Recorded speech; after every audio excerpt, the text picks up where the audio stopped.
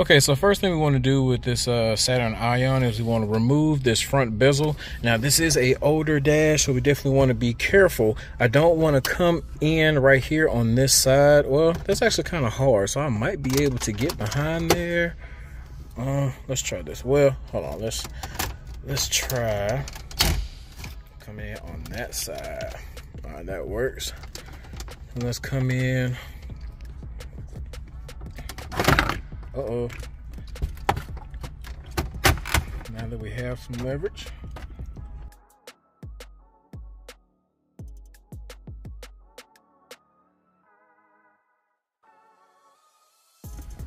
All right. Seems like that just kind of goes like that. So we don't have to fully remove it. Well, we don't actually have to take these harnesses off because they're not going to be in the way. But next thing you want to do is you have one. Is that it? Yeah, so you just got one on the left side, one on the right side. It's going to be a 7mm socket. And once we take those out, we will have that radio.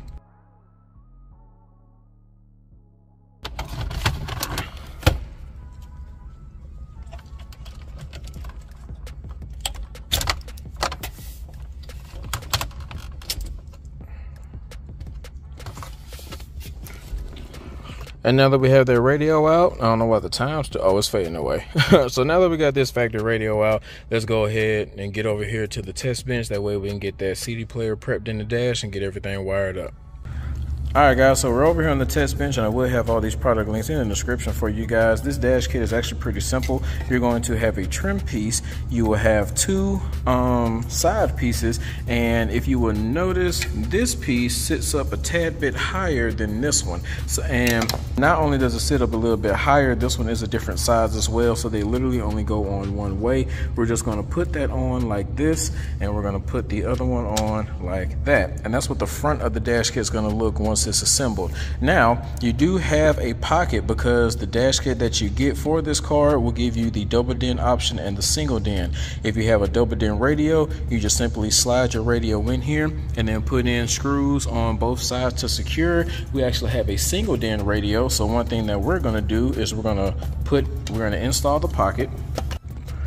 Now notice when I have this pocket on the inside, there are going to be two little notches that fit perfectly inside the side piece, and then there's going to be two holes over here. Now the dash kit does come with 4 screws, so we're going to take 2 of those screws, put it on each side, and then we're going to mount our radio.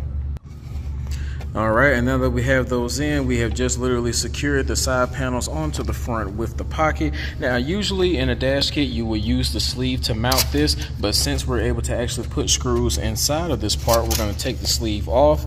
And depending on what it looks like, we might just go ahead and take this trim off, and then we want to slide that single DIN radio, slide that to the front.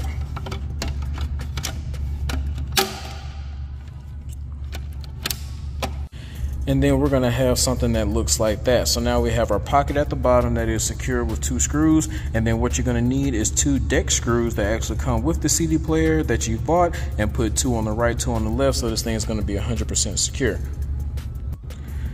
All right, 2 at the top, 2 at the bottom on each side. We got that thing looking good. Now let's get this CD player wired up and get it back inside the car.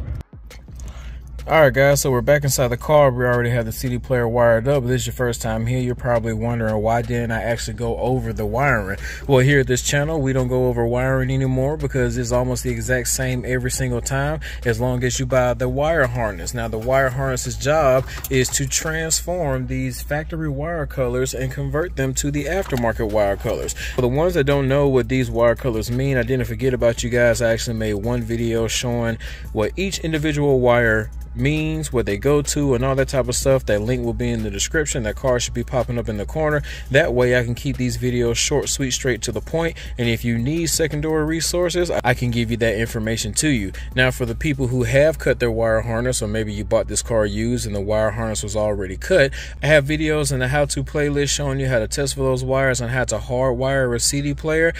And I want to take this time to give a shout out to all my Patreons. Those guys go the extra mile supporting me in the channel, so I want to make sure I go the extra mile supporting them by giving them any type of behind the scenes footage, and that's the platform that I'm using to give all my one-on-one coaches and teachings and help like that. So let's go ahead and get this pushed back into the dash so you can see what it looks like.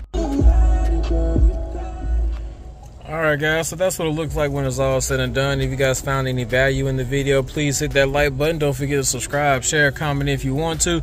Product links will be in the description, and that Patreon link will also be in the description if you want to be a furthermore supporter, or if you just want to send a thanks.